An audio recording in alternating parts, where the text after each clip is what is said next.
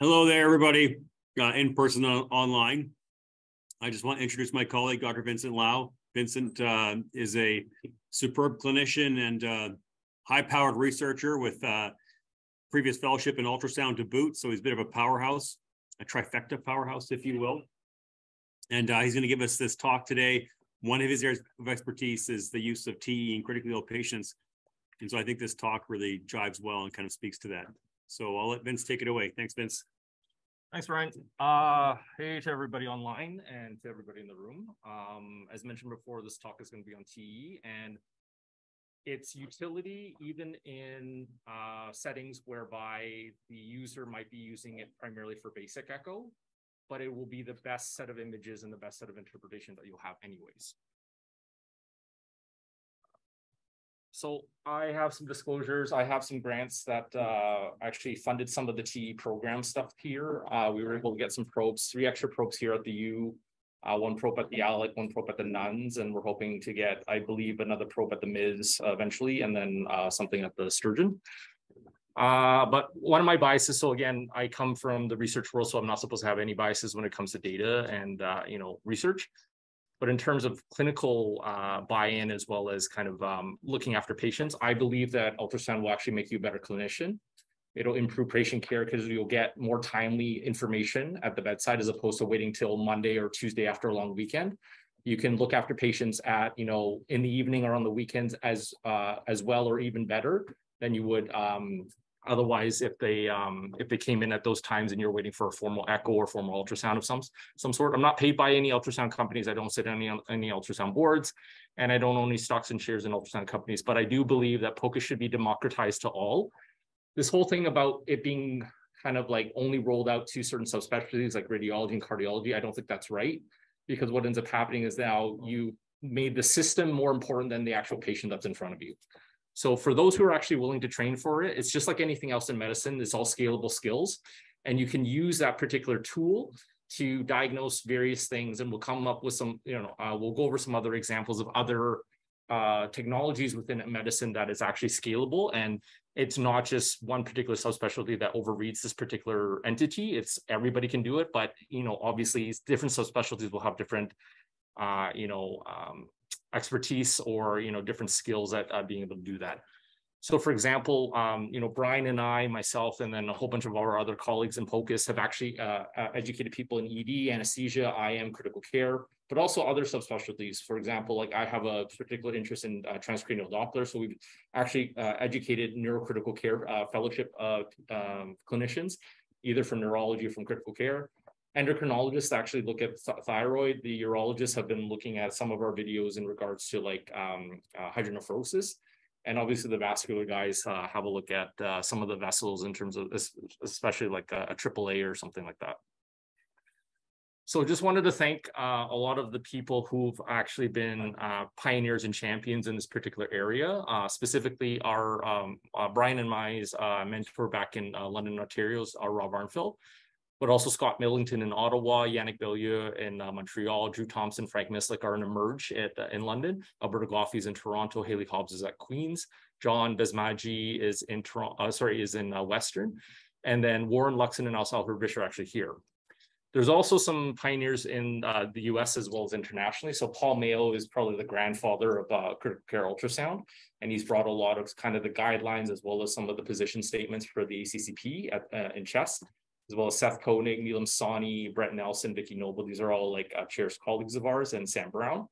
Philip Turan is actually coming, I believe, this year in August to do the TE session as part of the CCUS West or CRUS West course. So we're looking forward to that. And then a special thanks to Arbor Lebovitz. So he's a cardiologist and intensivist, but he's cardiologist by training. He used to be the National Board of Echo past president, and he sits on the committee for the CCEX exam. He's the one who actually started championing and pioneering the ND exam for critical care physicians. And he's a cardiologist to start out with. So the fact that a cardiologist felt that it was important that intensivists or other critical care physicians or people in resuscitative echo have these kind of skills and have an exam for which we can get, Brian and I are actually testimonies as well as diplomats of that particular exam. So, it's important to know that even other subspecialists who this used to belong to, or, quote unquote, feel that it's important that other people have that kind of, that democratization as mentioned before. And then the international team. So Daniel Lichtenstein, if those of you who know, who he is the grandfather of, I guess, lung ultrasound. And then Antoine Vira-Baron and Philippe Vignon are French intensivists as well, who champion a lot of TE as well. And then Paul Young is actually a collaborator of Rob's, but also of Sean Bagshaw is actually from New Zealand, who also has an interest in ultrasound. So for those of you who are old like me, who know about Indiana Jones, there's a new movie supposed to come out. This is a clip from the very first one. Hopefully the audio will play online. I'm not sure if it will, but hopefully it will. So Harrison Ford, when he looked a lot younger, maybe Han Solo times. Mm-hmm.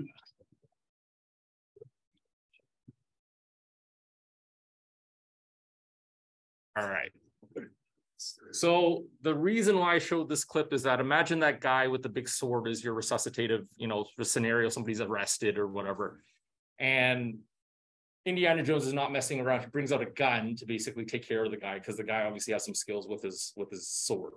The idea around this is that remember that in a high fidelity situation whereby somebody's like basically arrested and dying, and you're kind of futzing around with a thoracic probe, like a phased array probe, you really can't get up near the chest anyways for a peristernal long axis or your apical views. You can really only get access kind of in the subcostal views. And keep in mind that while CPR is ongoing, it might be very difficult for you to even get views because there's a whole bunch of stuff that's happening at the chest. You might actually get pushed away, and you can only really do this during pulse checks. And so part of what we want to kind of like adopt or like, encourage actually during resuscitative scenarios like this is that TE is actually something that can be rolled out. And even if you're not doing all the fancy stuff about figuring out RVSP and, wall thickness and things like that, you can still gather good information. And remember that an autopsy can never tell you what the LV function was at the time of the arrest, right? Like only like an autopsy can tell you how heavy the heart was, how thick the chambers were, how much atherosclerosis was, but it doesn't tell you what the function of the heart was. So, imagine we're the kind of like the millennial generation. We take photos of everything, put it on Instagram and stuff like that. Yet we don't gather, resuscitative echoes at the time of arrest, right? Like that just seems a little odd, like, especially when, a lot of the things that we make decisions on, the H's and T's and arrest and, VT and VF, we need to know that information in order to deliver the shock or deliver the thing that we're, trying to fix, right? So. Also, I can just add, Vince, like, for a long time, like in the operative scenario kind of context, if you arrested in an OR, there's a extremely high chance you're getting a TE, right? And that's in an OR. And so for a long time, like in ICU, and still in a lot of places, you still have TE. And it's just interesting, the kind of sense of urgency and sense of utility of the device itself and of the technology. But it really does offer a lot of patients that are crashing, and, a lot of people in the room, and there's just not a lot of space and you need answers, so it can really offer a lot. Yeah, you can't go to CT scan at that time, right? When you're on like open on the OR table, like, but you need to know whether or not, like the long bone fracture patient does have a PE now, or they've had a fat embolus that got sent or whatever, right? So like there's lots of things that you can gather in the same setting, especially when you can't transport the patient or like they've arrested and you need to find out answers very quickly. So POCUS is a mentality of escalation of appropriate set of techniques, even using a quote unquote like a TE advanced tool to even perform basic echo, but ramp up based on the advanced characteristics of that particular patient or getting the diagnosis if you have some more advanced skills to be able to get further diagnosis. But again, TE can be rolled out and you can still do basic POCUS with it. So the classic thing that we teach at the CRS West course, or the main course back in London, is that we're looking at LV function, RV size, pericardial fusion, IVC, and major left-sided regurgitation. So putting a color box over your aortic valve and your mitral valve and looking for, evidence of severe MRAI. Again, like the moderate stuff and the mild stuff is, important to know for all of us who write the echo boards. But for, for even the basic trainee, the idea is that if you can identify severe, you can at least get them to the OR, get them, the right, consultations in cardiology, cardiac surgery, or whatever, right? So 90% of all the main diagnoses for POCUS actually come from basic POCUS. So all the stuff that I just mentioned there will get you most of the things that you need to intervene on right away. The extra 10% of diagnoses, I wouldn't say 10% actually, it would probably be a little bit more than that, especially with adult congenital and things like that. But a lot of the other stuff requires a bit more work. So you requires usually a fellowship or some time, on ultrasound rotations and things like that to learn some of the more nuanced things with spectral Doppler and stenosis and things like that. But again, most of the stuff you can gather for, especially in the resuscitative echo kind of realm, is done with just basic POCUS. So we have a consortium across Canada called the Canadian Critical Care Ultrasound Consortium, for which Brian and I are members. And it was started by Rob Arnfield and a whole bunch of the people that I mentioned before on the other slide. And one of the kind of like mantras that we have there is that TE within critical care ultrasound is an emblem of contemporary, so in the moment, high acuity POCUS with philosophy for maximal efficiency, bedside confidence, and timeliness of answers. So whether that's actually gathered by transthoracic or transesophageal, you can gather all these things, and that this one skill set lends itself to another, right? So for example, if we get well-trained in transthoracic echo, just remember that the images are flipped in TE, but the interpretation is the same, right? The LV functions, like the same way we look at it, the way that we, assess for AI and MR and things like that is the same. So in plain English, what we're basically trying to say is that the best tool for the job is used at the time when, especially in high fidelity, and especially in arrestive situations, is that, there's no time to waste, basically. You can futz around with TE, but you can have a lot more confidence in TE. It'll probably be, even for the very novice TE user, you plop the probe down right into your midesophageal 4-chamber view. It'd probably be the best 4-chamber you'll ever acquire, right? Like, even if you have no skills, just for showing up, just for putting the probe down, you might get some of the best images you ever get. Remember that it's fast and furious. It can have timely answers quicker, and it's actually quicker and easier to learn than transthoracic echo. That being said, most of us within the TE world say that you need to have a very good basis, especially with some of the more advanced techniques like spectral Doppler, in order to roll out to TE. But in fact, when you do TE, and we'll talk about some of the acquisition stuff a little bit later, it's actually easier to learn because there's less degrees of freedom, right? If you think about a phased array probe, kind of sitting on the chest, you have like 360 degrees or 180 degrees of circumduction. The nice thing about the TE probe is that you can basically put it in, put it out, turn right, turn left, and then adjust the omniplane angle, right? And the omniplane angle is a button that sits on the TE probe. So there's a lot less degrees of freedom, but because all these images are actually acquired in a very standard fashion at the same kind of like level in terms of omniplane, that you can basically get good at it. And you'll probably be more reproducible doing TE than you would transthoracic. And then the final thing I'd say is that it doesn't get in the way. So TE is less disruptive to resuscitation. You can plop it into the esophagus. You can have it just basically hanging in the background while you're doing the resuscitation at the same time, as opposed to the really only the subcostal long axis is the only thing that we can get from transthoracic during a resuscitative scenario. And even at those times, it's going to be hard because, again, like patients are getting CPR, the image quality might not be as good because you're kind of phasing in and out of plane and things like that. So, TE can get to continuous basically monitoring in that setting. So we wanted to demystify TE. Prior thinking was that basic echo was only doable with transthoracic echo, but advanced POCUS was both transthoracic and doing spectral Doppler as well as TE. However, TE is just a tool to gain better information. So similar to bronchoscopy. So like, for example, as an ICU physician, I know how to do bronchoscopy, but I know how to do some of the basic stuff with bronchoscopy. So I know how to do a BAL, I know how to do basic biopsies and things like that.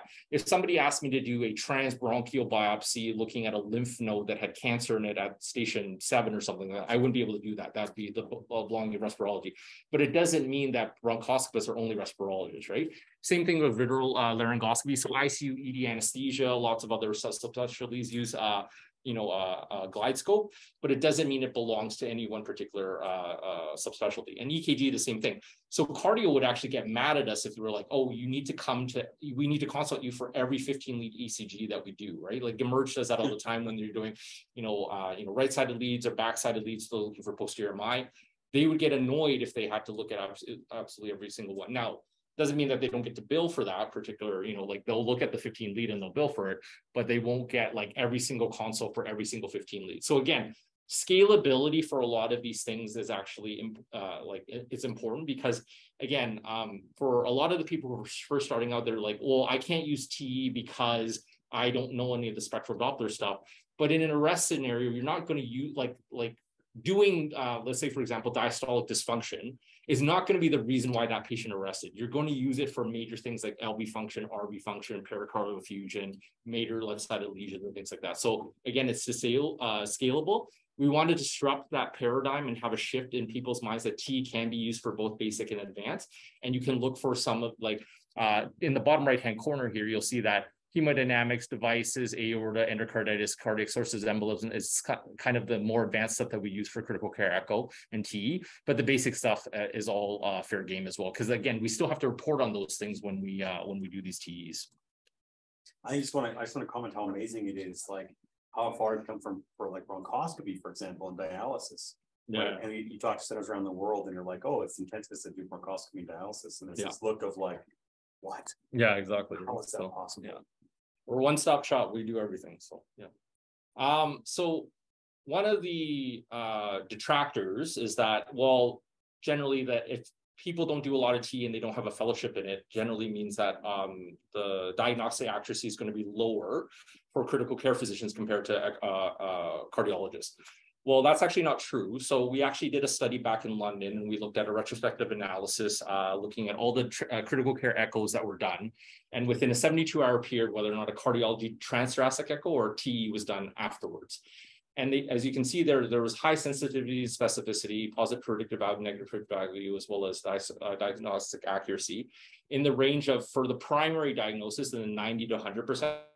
And for other major diagnoses, so incidental diagnoses, of 88 to 100%. So that was the range. So again, we do it fairly well.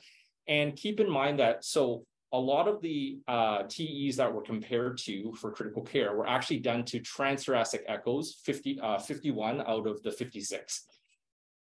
Keep in mind that the reason why the sensitivity and specificity might have been a little bit lower is actually the true diagnosis was actually made by the critical care echo, not the cardiology one, because the cardiology one, again, only picks up, 70 to 80 to 90% of all diagnoses. There's a lot of things, for example, like incidental finding of a left atrial thrombus that would never be found on transthoracic echo, right? It was only found on the the critical care TE. So again, like some of these numbers are artificially down because these more superior modality actually found the thing, and the thing that was compared to the gold standard was actually more inferior, right?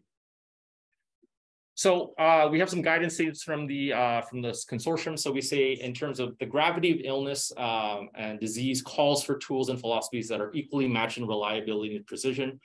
The sicker the patient and the higher the acuity, the higher likelihood of needing the best, the fastest, and the best tool possible. For those of you who've ever spent time in an echo lab, know that 20% of all images are poor or like, uninterpretable quality. And I would say that because in the echo lab, you're able to roll people to left lateral decubitus or get the patient in the right position, that in the ICU, it's probably even less, probably a third of our images or maybe even more are uninterpretable. So why not use TE in, the highest value, highest quality, even for the basic views, especially in the sickest patients that we have in the unit, right? So POCUS TE, the nice thing about it is it's indwelling and can be, so this is kind of in the resuscitative scenario, but it can be used in the arrested patient as well. It can be indwelling and continuous, does not disrupt CPR. It can actually, augment CPR. I know Brian's talked a lot about, hand positioning in terms of, well, if the patient's getting CPR and you notice that the left ventricular outflow tract is actually being compressed, that probably the hands need to move down so that you're, compressing more of the LV. So therefore the LVOT is actually open and you're actually ejecting properly, right? You can still defibrillate while the TE probe is in situ. There's less user dependence, and I mentioned this before. So again, transthoracic echo, because you can move it all around in 180, 360 degrees, you have unlimited angles. And so therefore, when you have unlimited angles, you have more room for error in terms of, acquiring the best image. In TE, you can only insert, retract, and rotate the probe. And then the omniplane angles go, 0 to 180. But again, that's why TE is actually easier to use. But again, you need to have a fairly solid balance of skills from transthoracic in order to be able to interpret the stuff that you see in TE. There's a greater range of questions that can be answered. So you can look for left atrial thrombus, aortic valve, endocarditis, aortic dissection, PFOs and ASDs, and procedural guidance can be guided by TE. and the diagnostic accuracy is superior. So we know that the census best for TEs are greater than 90% for most indications. And this is actually coming from the ASC as well as the American Heart Association guidelines and their data on, you know, the accuracy and diagnostic superiority. This is not just from critical care. So again, T is scalable. We can use it for basic to advanced POCUS endpoints. We can end with kind of more the advanced critical error echo, and it can be done by transthoracic or TE. When the transthoracic views are inadequate, TE can maintain the standard of care. So even if you're only using it for your basic peristernal long, peristernal short, apical 4, IVC view, you can still maintain that kind of thought pattern is like, I'm going to look at major things, RV function, LV function, RV size, pericardial effusion, IVC, and major left-sided regurgitant lesions. I can still maintain my standard of care even if I can't get transthoracic windows. But you can ramp up to 26 standard views and answer more complex questions as well. So again, this is kind of some of our standard views that we get. So just for showing up to the game, you get a esophageal 4-chamber view that's probably better than any 4-chamber view you'll ever get from apical. We have the bicaval view here. We have the mid-esophageal long axis view, and then we have the transgastric short axis view, which we'll go over in a second. So Ts have different users with different skill levels. So you can imagine that somebody who's you know, the Fast 10 movie is going to be coming out fairly soon. So you could just use it from getting from your house to work and stuff like that. You drive in a straight line. Or you could be like these dudes over here who are trying to impress the girls, bust out the T, and you can get all standard 26 standard views and get their number, and then, you know, head off into the sunset and stuff like that. So so downsides to T, we've talked about this in previous lectures, but I want to make sure that we address it here. So again, T is still physician-centric versus technology-centric. So a physician actually has to show up to the bedside and actually do it. But actually, we would argue that's actually a good thing, because what ends up happening is when technologists grab you your images, they still have to go away, report it, have a sonographer overlook it, and then it gets pushed to the chart. The physician at the bedside can interpret in real time. They can actually do what do you call it? Not just the interventions, but it's like you can clinically correlate in the moment, right? Like you can look at the screen, you'd be like, okay, I know what the vitals are. I can look at the end tidal. I can look at what the pressors are doing, and I'll be like, yeah, we definitely need to switch to epi now based on this EF, and we know the lactate's going up, as opposed to waiting, you know, minutes to even, like, I wouldn't even say it's minutes, probably hours to get a formal report on, and then acting on that report a little bit later. Right. Unfortunately, there's still capital equipment costs. So we just recently got a few more probes, as I mentioned before, during our during the pandemic. So we got pandemic pricing, but you know, most of these probes kind of cost somewhere between 30 grand and 50 grand, depending on the vendor. It's not necessarily minimally invasive, although they say that the you know, the esophageal rupture rate or the complication rate of TE is kind of the one in every 50 to 60,000 cases. And most of the time that you have issues with T in the cardiology echo lab, it has to do with airway, right? So patients, you know, not fasted in the aspirate, or they get into troubles with sedation. So now you've caused them to have low blood pressure and stuff like that. But in the ICU, we have, again, patients with central lines, so they're on vasopressors. We already have hopefully a stable airway. I think none of us, at least in the ICU, at least at the center, do any Ts. They're all intubated, right? So we don't do any procedurally guided Ts. We always do intubated Ts, right? The cleaning of the probe takes some time to kind of turn around, but we have a fairly good system to do that.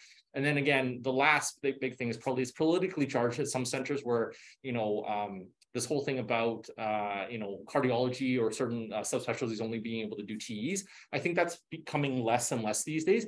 And especially because in the ASC as well as the American Heart, there are cardiologists as well as cardiac intensivists who actually do TE as well. And they've written position statements on these particular things where POCUS should be rolled out and save, you know, like kind of the more advanced questions like prosthetic valve endocarditis or like very advanced kind of like, you know, ASD closures and things like that with an implant should be done by, you know, cardiac anesthetists or a cardiologist, right? I think the thing I just want to highlight too, Vince, like from our standpoint, we can have a TE from the moment of thinking about it to doing it. Probably within, what do you think? Minutes, like, well, you know, not even like probably like 30, 60 seconds. probably from the time to get it, intubated into the esophagus and grabbing at least the first initial images, like seconds, right? Like it's not long. You might not be able to report the full thing and get like, what's going on with the left atrial appendage or what's happening in the descending thoracic aorta, but LV, RV function, IVC within seconds, right? Just like as if you were doing it for transthoracic. Right? Exactly. So, basic quick shock assessment. And then if there's anything more that has to be more advanced, then you take your time to be able to do that, assuming that, the patient's not arrested and you have to, resuscitate them at the same time. So this is a photo of actually somebody in the room. So Derek Wu is actually at this time was a fourth year medical student at Western University. I think I was probably a critical care staff. Like I was like I was just doing my, I had finished my POCUS fellowship. And then I was also doing kind of clinical scholar work. So I was doing my master's at McMaster and things like that. And I remember I wasn't here for this photo, but I heard about this photo and I heard about the scenario that Derek had been doing some rotations as a fourth year medical student. And he was also interested in the ultrasound program. So I think he was a representative for the medical student ultrasound thing. So you knew Rob Arnfeld, who was our mentor. And I think you were doing a trauma rotation or something, or you're doing an emerge rotation. So because Derek actually had some skills, you'll notice that this is actually, I believe, the trauma staff, right? And this is the trauma fellow or the trauma senior or whatever. But because they didn't have as much facility with actually doing the echo, you notice that, Derek's gripping the probe really hard here because like he's probably a bit nervous, but he was actually getting the fast exam, right? Like, so he was looking in the right upper quadrant, left upper quadrant, he was looking down in the pelvis and he's looking for fluid. And then I think, I can't remember the end part of the scenario, but I just heard that your fast actually got the patient to the OR because he found free fluid or something like that. And they got open, the patient survived. And, so again, because this is one of those things, again, back to the disruption, there are people who are trying to learn this skill at an earlier and earlier level now. So for example, Brian and I sometimes go over to the medical school and we teach the medical students how to, be able to get basic, ultrasound skills. So there are times sometimes where the most, experienced person in the room might be somebody who's below your level of training in terms of R or, fellowship or staff and things like that. But I would have to say that Brian's actually very unique here in this sense is that he's one of the only faculty in all of Canada who's training other faculty right now. So there will be a time where hopefully most of the faculty, either as, there's, further adoption or further training by people like Brian, or down the road that you guys all become staff and you guys are now kind of percolating to those levels, that everybody will be actually facile with ultrasound. And then this whole thing about like, we have to wait for, like the staff cardiologist or staff radiologist to read this. Is like, no, you can make a call in the middle of the night that might save a person's life and you don't have to ask for that autopsy the next day, right? So for anybody who's interested in actually learning this stuff, I'm a big proponent of not reinventing the wheel. If somebody's already done this already, I usually just send them to those resources. So the perioperative intraoperative echo website at U Toronto is basically where I learned a lot of this, kind of the standard views and things like that. And there's a simulator that's part of it for you to be able to insert, like obviously you won't have a probe in your hand, you just have your mouse and you kind of like insert and retract and then rotate the probe. But you can learn all the standard views, you can do virtual TE and stuff like that. There's an iPad app too that's really good for TV. Right. Yeah. It's the same group. Yeah. So this is basically one of the probes that hooks up to one of the in this case probably one of the exports or one of the sonocyte machines. But most probes are very similar to this, or look something like this. And the idea is that we want to kind of like give you a little bit of an intro to TE, such that if you do become a critical care fellow in our program, we do the critical care fellowship and ultrasound. This is what we expect you guys to know. And then you can start with the basic views and you can add up to, 20 to 26 kind of the standard views. So remember, in terms of TE setup, you want to pre-screen all the patients for an actual indication. So, hemodynamic instability, if you're looking for, like a PFO or an ASD, like a right to left shunt and things like that, that might be a good thing for TE. Infective endocarditis, patients who have, procedural guidance and things like that you might need for like VV ECMO. We'll go over some examples of that. Make sure that they don't have any gastroesophageal contraindications at all. So make sure that they haven't had a gastric pull-up, they've had resections, they have active cancer there, they're having an active GI bleed, esophageal varices, all those things you want to make sure that they don't have, because you don't want to make, a blind insertion to make that particular situation worse. You want to make sure that your personnel in the room, or at least who are looking after the patient, know that you're doing the TE. So you have to make sure that if they're on a pressure support ventilation, that the RTs have to switch them back to an AC mode or a backup rate, because chances are you'll be giving a paralytic or extra sedation that they might not breathe, and tell the bedside nurse to stop the feeds and things like that. The other equipment that you might need is bite block. Again, if you paralyze the patient, you might not need that. You might just be able to have the probe down, especially in the arrested patient. You might not have time to wait for the bite block. And then obviously the probe and the machine, and then the drugs we just mentioned. So I'm not sure where this came from. I'm just going to give it to our mentor, Rob Arnfeld, as like he started kind of with the basic 4 views. And the basic 4 views, remember, are surrogates for things that you would do in transthoracic. So again, the mid-esophageal 4-chamber view that we get from TE is likened to the apical 4-chamber view we get from transthoracic. The mid-esophageal long axis view is the same as the peristernal long axis view that we get. Again, the images are flipped over, but you know, it's the same principles. The mid-esophageal bicable likens kind of the subcostal IVC view, and the transgastric short axis view is like your peristernal short axis view. So again, as you insert the probe, just for showing up, just putting into the mid-esophagus, you put the omniplane at 0 angle. The probe head you don't have to do anything with, because again, you're in the esophagus, you don't want to tilt the probe head at all. And in terms of rotation, you just have everything kind of centered in the LV. You'll get your best mid-esophageal chamber 4-chamber view that you've ever gotten. To get from mid-esophageal 4-chamber to long axis, all you have to do, the only change to that one is 120 degrees. So you increase that, and then you get basically your left atrium, mitral valve, left ventricle, LVOT, aortic valve, as well as your aorta. And you can always go back to your mid-esophageal 4-chamber, and you just minus it back 120. In order to get your bicable, you put it to 90 degrees and you rotate to the right. So the thing that I always teach all of our learners is that if you're holding the TE probe, if you're rotating right, so therefore a clockwise turn in your hand, you're going to look at right-handed structures. So things that are on the right side are the cava, right? The IVC, SVC are going to be on the right-hand side. You're going to look more at RV in that case if you turn to the right. If you want to look at left-sided structures, turn back towards the LV, do a left-hand turn, so a counterclockwise turn in your hand. And if you want to look even more extreme to the LV, things that kind of unfold on the left-hand side of the body are the descending thoracic aorta. So you can look for dissections and things like that in that area if you turn further left. And then finally, the transgastric. So again, a little bit different than the mid-esophageal. You have to insert to the transgastric. You put it back to 0 degrees. So again, no change from mid-esophageal. And then you antiflex basically back towards the apex or to the mid-paps. And you're basically trying to get a short axis view from that. So again, this is the mid-esophageal 4-chamber view. Again, omniplane angle is at 0. You just plop this into the esophagus, and then you get basically your 4-chamber view. So a little bit different than your apical 4, because the apical 4 will look like this, right? It'll be like basically flipped around, and then LV would be here, RV would be here, and then left atrium, right atrium. So this is exactly opposite, because we're looking from inside the esophagus, so we're looking from behind the heart, so everything's flipped around. So this is LV, LA, RA, RV, so mitral valve, and then tricuspid valve. The mid-esophageal long axis view. So this is a little bit zoomed in, I apologize, but this is basically your peristernal long axis view. So again, in your peristernal long axis, you'll see the left atrium, mitral valve, left ventricle. You'll see the aortic valve here. You'll see the RVOT. So this would be kind of rotated as if it was like this, and then the LV would be over like this, and then the RVOT would be up here, left atrium would be here. So this is the LVOT, this is the aortic valve, and the ascending aorta.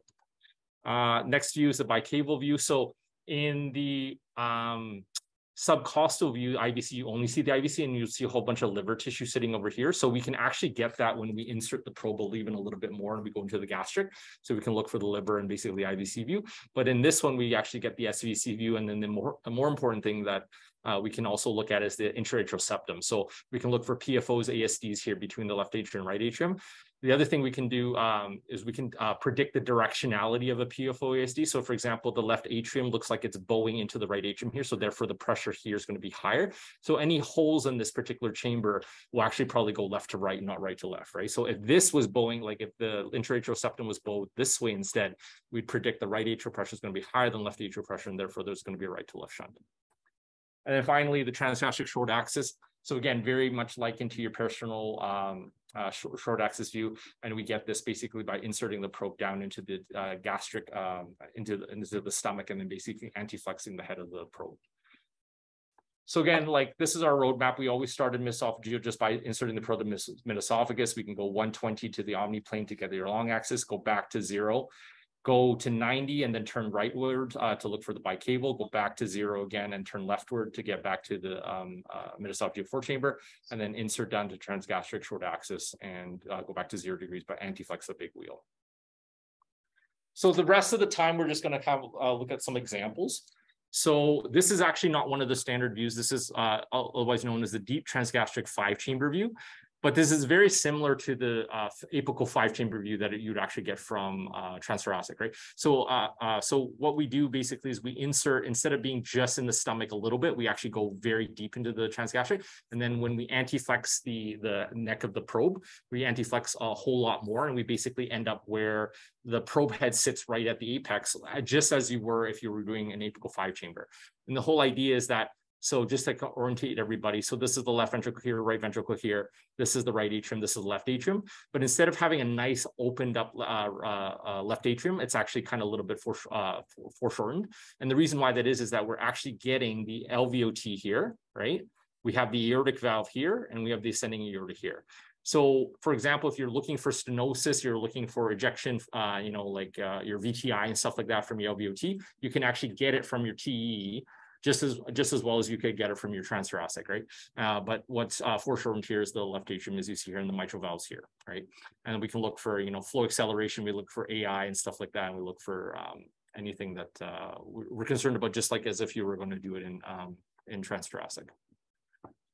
So this is a case of actually at this center. So this was done on a weekend, I believe, over in neuro ICU. So this patient came in with a, you know, left-sided MCA stroke or whatever. And they were outside the window for TPA, but thank goodness they didn't get TPA because the patient later had a fever.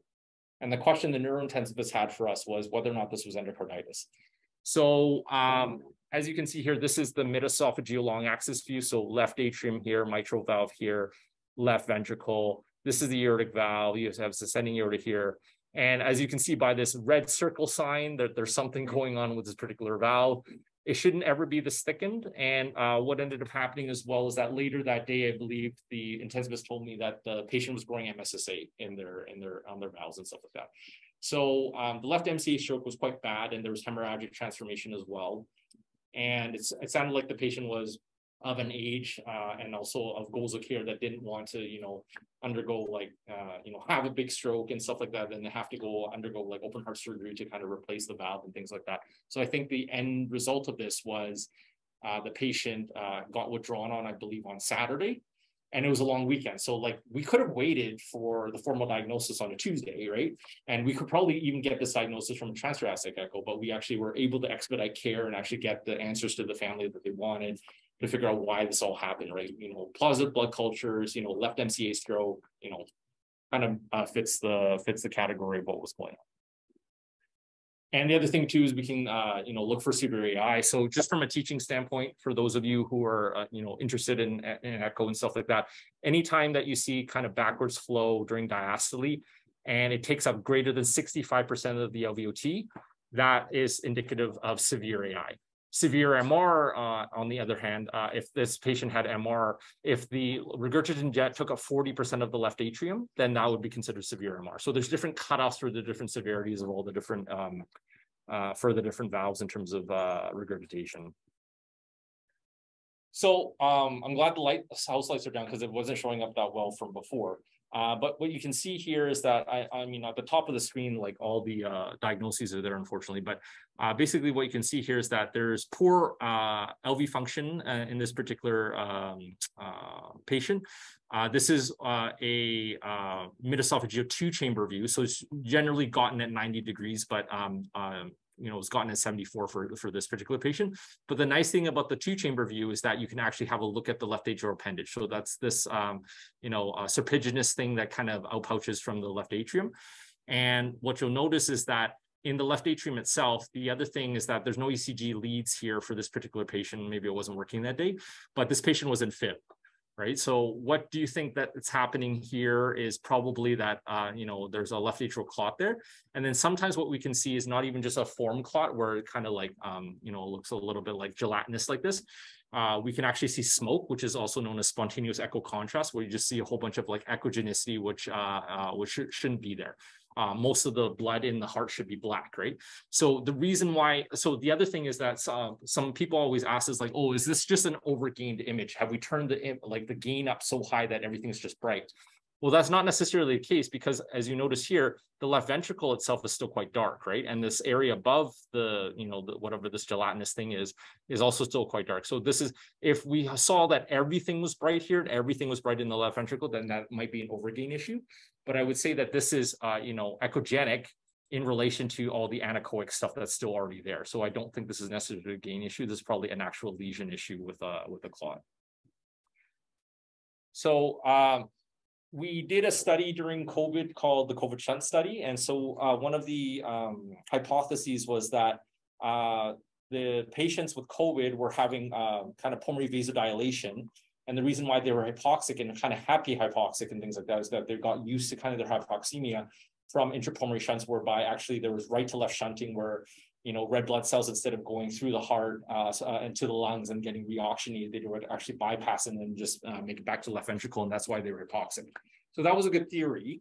Unfortunately, that wasn't completely borne out in the data that we found, but we did find some patients that had an intrapulmonary shunt. So this is a TE. Again, we're doing basically ECG gating. Obviously, the ECG is not working very well. It says 73 beats per minute. We can't see the QRS complexes. But basically what we do is we do a bubble study where we do agitated saline through a 3A stopcock. We inject, basically waiting for at least one cardiac cycle where we don't see anything on the right-hand side. Normally, bubbles that are going to come, as you can see here, will opacify the right-hand side. That's normal, but you should never see bubbles on the left-hand side. So normally in the pulmonary circulation, bubbles are actually filtered out unless you have an intracardiac shunt or you have an intrapulmonary shunt. Intrapulmonary shunts are usually found between 4 to 8 cardiac cycles after injection. So again, you need to count one cardiac cycle where there's nothing on the right-hand side of the heart. Then you count 1, 2, 3, 4. So it starts starting up around 3 or 4. That's more indicative of an intrapulmonary shunt versus an intracardiac shunt, which I'll show you guys in just a second. It usually crosses within 1 to 2 cardiac cycles.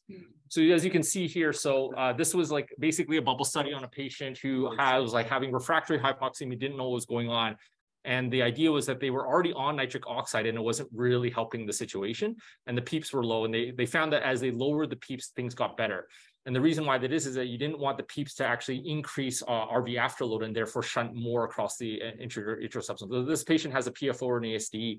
And you'll notice that, again, 1 cardiac cycle, 2 cardiac cycles is already coming over and is basically opacifying the left side of the heart. And that's not supposed to happen, right? So this was a case actually of, I believe, Drew Thompson. He was an emerge doc in London. And basically this was a 87-year-old female, and she basically had, you know, new onset chest pain. It started migrating down her back, and she arrested once already with EMS. So she was intubated already. So, but after her arrest, she was actually awake, right? And what ended up happening is that she had a creatinine of like 200, and you know, she had goals of care that previously suggested that she wouldn't want to have, you know, like dialysis and things like that, because she was like a CKD patient who was 87, but she didn't want to be on dialysis.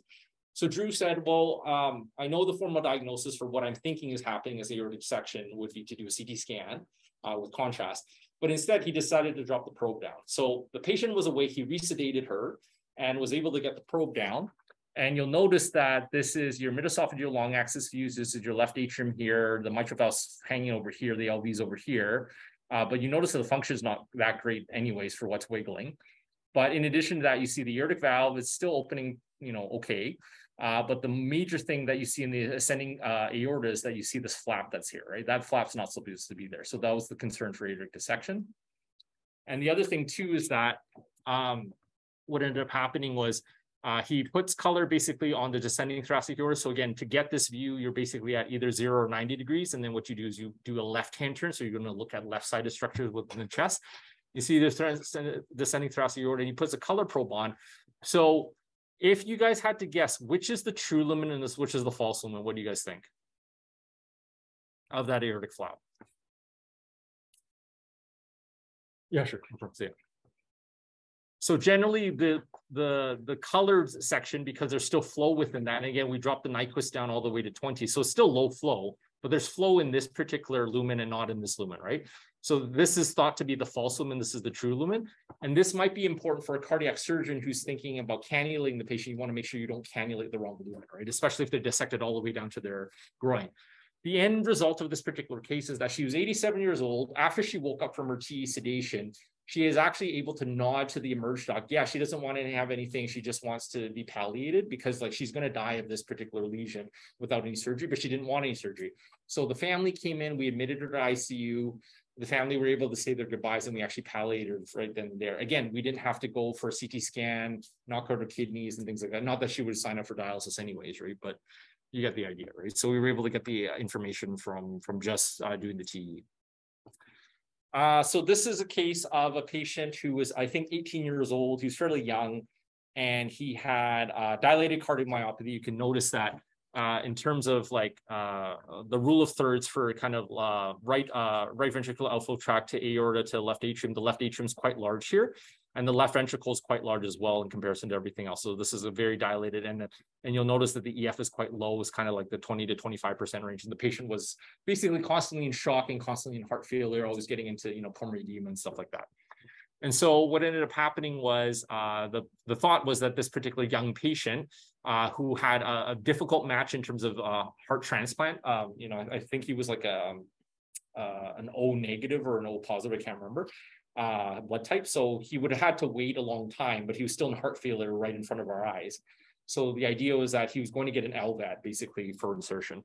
And we know that this LV was actually chronically dilated and chronically low because the left atrium has ballooned up and actually gotten larger over time. And so we can tell the chronicity. Oftentimes we use the left atrium as Brian's favorite term is the canary in the coal mine. It's like if it's dilated for, it's been dilated, it means that whatever was happening for the left side of the disease has been happening for quite a while. So this is prior to LVAD insertion. So the LVAD actually gets inserted. So the LVAD also has to be eventually anticoagulated, right? Because now you have this foreign body that blood is basically being siphoned through and things like that. So I was looking after this patient in cardiac ICU afterwards. And we basically put the TE probe down because there was some concerns that within the LVAD itself in the circuit, they could tell that, or not in the circuit, but there was concerns that maybe this patient was actually not properly anticoagulated. So he was on full heparin drip. His PTT was therapeutic. But what we did is when we threw this down, you'll notice that again, sorry, just trying to get my mouse here. So this, just to orientate you guys, this is the left ventricle. This is the right ventricle. This is the left atrium. This is the right atrium. So what you'll notice is that, again, is this a gain issue? It could be, but you'll notice that this area is darker. This area is dark. The left atrium, right ventricle, and the right atrium are darker still in comparison to the smoke that you can kind of see that's happening in the left ventricle. So what ended up happening was we actually found out later that this patient had heparin resistance. So like, despite the fact that PTTs were up, that the patient was still forming clot. So I think we eventually put this patient on ergatroban or something else. And eventually this smoke kind of went away. We turned the flows up on the LVAD as well to like 6 liters and things like that. And that helped as well. But this was actually still done on like 5 liters. So again, the patient was still kind of prothrombotic, probably because of the foreign body that was happening in this particular patient. So again, like useful information for us to gather, just because the LVAD flows weren't going very well because we were worried that maybe the system itself was being clotted. And then kind of back to the resuscitative scenario. So as you can see here, that CPR is ongoing for this particular patient. So this patient was like a 40-year-old person who uses cocaine and fentanyl, stuff like that, but never injected that, just kind of primarily smoked it, but was found down in the downtown of London, Ontario, and was brought to University Hospital. So what ended up happening was the patient's obviously arrest was ongoing. The EMS was still doing CPR when they rolled the patient in, but he was already intubated in the field. And the emerge doc, Frank Mislik, actually ended up putting a probe down. And what you'll notice here is that you have basically a whole bunch of resuscitative fluid that's going in on the right side and things like that. So you can't really see the left side, right side very well, but you see the left side. So this is the left ventricle. This is the left atrium. This is the mitral valve. But you see this thing kind of around inside the left atrium. So is this an endocarditis on the left-sided mitral valve? Or what we actually ended up finding is that this was because the patient was found down, he was actually arrested for a longer period of time, like at least, probably at least an hour. And then when EMS arrived and they started doing CPR, they were able to break up the clot a little bit. But what ended up happening was like, as you arrest basically, and as flows become less in the heart, you'll eventually form intracardiac thrombus. And that's part of the natural phenomenon and natural consequence of basically patients arresting. So they gave this patient TPA. It didn't work because the patient had already been arrested for an hour, plus like an hour plus of like CPR. So ROSC hadn't even been achieved yet, and the CPR was going on for an hour. But then he was found down before that, so he couldn't have been also arrested for hours even before that as well. And then pupils were blown, so they eventually called it after about an hour. He was a little bit hypothermic, which is why they had to keep going for the time. And then this is another example of, again, intracardiac thrombus. So what you'll see here is cardiac stance. So this TE probe was put down after. So this is during a pulse check for a patient in ICU. And what you'll notice is that this patient's been arrested for a while, because what ends up happening is then you start seeing that smoke, and you start seeing that smoke everywhere. So could this have been an overgain issue? Yeah, it definitely could. And you'd wonder if whether or not you just overgain this. But the other very concerning thing about this is that the heart's not moving very well at all. Like you can kind of see maybe the annulus of the valves moving a little bit. But basically this is cardiac stanso, and this is a poor prognostic sign. So we've done a study called the PREDICT study in London, whereby if patients have cardiac stanso plus they have signs of intracardiac thrombus or smoke, that the mortality basically is 100%. And so this can also be used for procedural guidance. So this is an example of so you guys have heard of TAVIs before, right? So trans aortic valve implantation. So this particular patient has a pulmonary stenosis. So this is the aortic valve here. Just to orientate you, this is the intra-aortic septum. This is all the right-sided structures. And as you come up here, this is the RVOT. This is the pulmonic valve. And you notice that there's calcifications on it. And this is the pulmonary artery. What ended up happening was instead of doing a TAVI, they decided to do a TPVI, so a transpulmonary valve implantation. This was done in London. And the surgeon who did this is basically a TAVI expert. So he said, oh, like this pulmonic stenosis, instead of, the other thing about this patient was an adult congenital patient who had a lot of pulmonic stenosis from before. And so had multiple kind of redo operations. So they didn't want to do a redo sternotomy because it would take forever to get in there. So there'd be a lot of, adhesions and things like that, and worried about bleeding. So they decided to do this TPVI. What ended up happening was they balloon dilated up the pulmonic valve, and then they tried to insert the TAVI valve in the pulmonic position. Well, you'll notice here that the pulmonary artery is quite large. So anything over 3 centimeters is quite large. So there's already 3.5 centimeters, I believe, when we measured it. And what ended up happening is when they ballooned up open this valve, it actually migrated. So this is us following. So you can see the valve here. And then over here, as it goes in the main PA, it can go over to the right side. So what ended up happening is we followed this PA into the right side, and this is the valve that's sitting here. So let me see if we actually put color across it.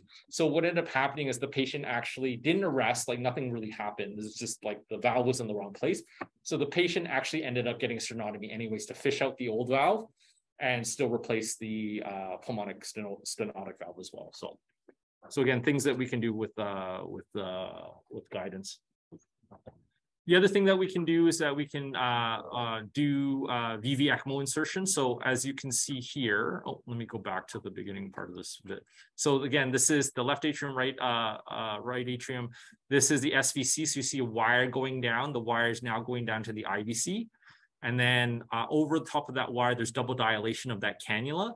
And then the cannula is inserted over the wire. So just like any other big cell Dangler technique, but this is one of the Avalon catheters that we can insert for VV ECMO. They do Avalon's less now. They kind of just do the right IJ approach as the right FEM approach, but this is like a 1-stage or a 2-stage cannula. And this cannula sits here basically in the right atrium. And then the basket basically is aimed down towards the tricuspid valve. And like this, right? So we put the color box on, and basically it's hooked up now to VV ECMO. And basically you can notice that the flow is going appropriately down into the right ventricle. So you basically take deoxygenated blood from the right-hand side, have it go through the ECMO system, get it reinserted back into the right-hand side through this cannula, and basically it shoots out into the right ventricle, and you can basically oxygenate the whole system that way.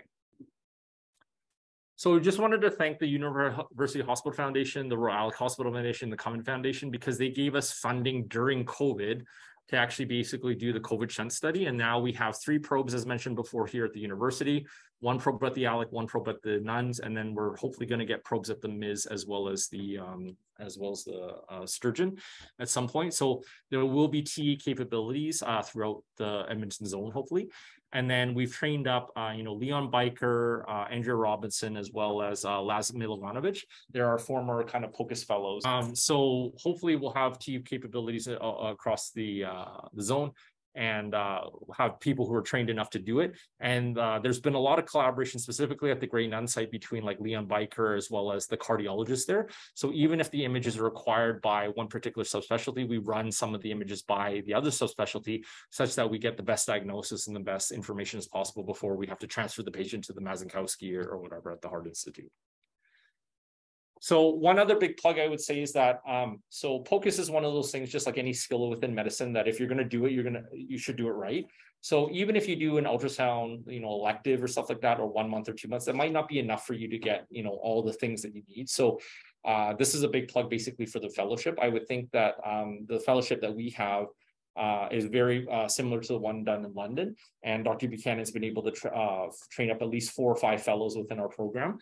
And they all have staff jobs and things like that. So it's definitely a good skill set to have, and it's something that's marketable for your future careers and things. So in conclusion, this is from Moneyball. This is about Brad Pitt, Adapt or Die. So in the context of that particular movie was that, the Oakland Athletics had to figure out a way to win still, even though they had lower budgets and things like that. I think that in the world right now where it's very difficult sometimes to always get an answer right away. Sometimes you have to wait till the Tuesday after a long weekend, or you have to wait for, the formal diagnosis. But some patients can't wait, right? Some patients can survive that long to actually wait for the formal diagnosis, but sometimes they can't. So getting a POCUS diagnosis, especially if you're trained and you have, the skill set to be able to do it, the diagnosis can be done faster and could be just as good as if you waited till Tuesday, right? So thanks very much for your time, guys, and all the best.